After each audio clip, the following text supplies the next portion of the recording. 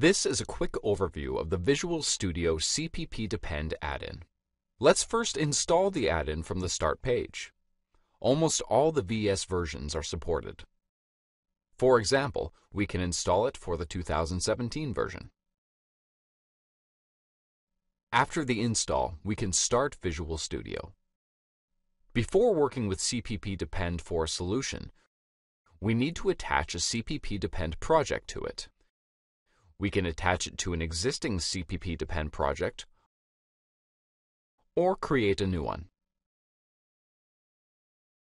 After the attach, we can launch the CppDepend analysis.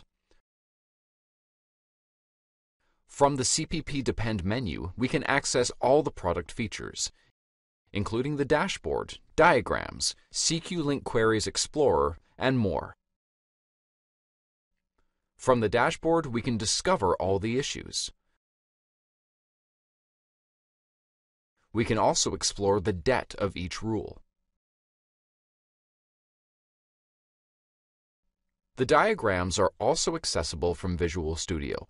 For example, we can navigate inside the dependency matrix.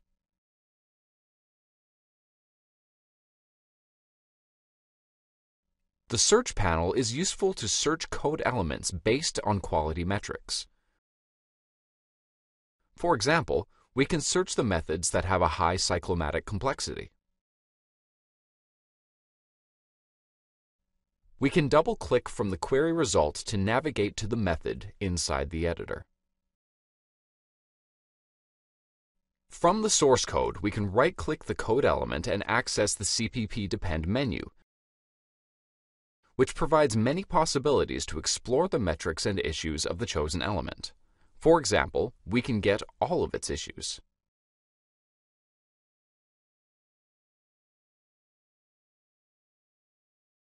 From the status bar, we have a summary of the quality gates, rules, and issues, and we can modify the analysis refresh settings.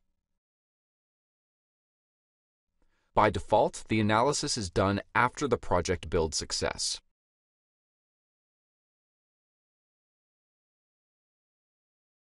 And if we build the project, the analysis is launched automatically to ensure that the CppDepend result is in sync with the source code.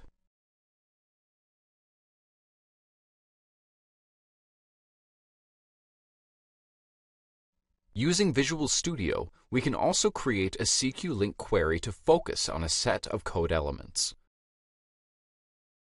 For example, we can search for methods having a cyclomatic complexity of more than 10.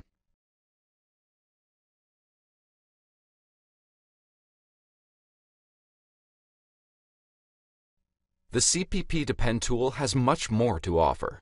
Just install it and see what it can tell you about your codebase.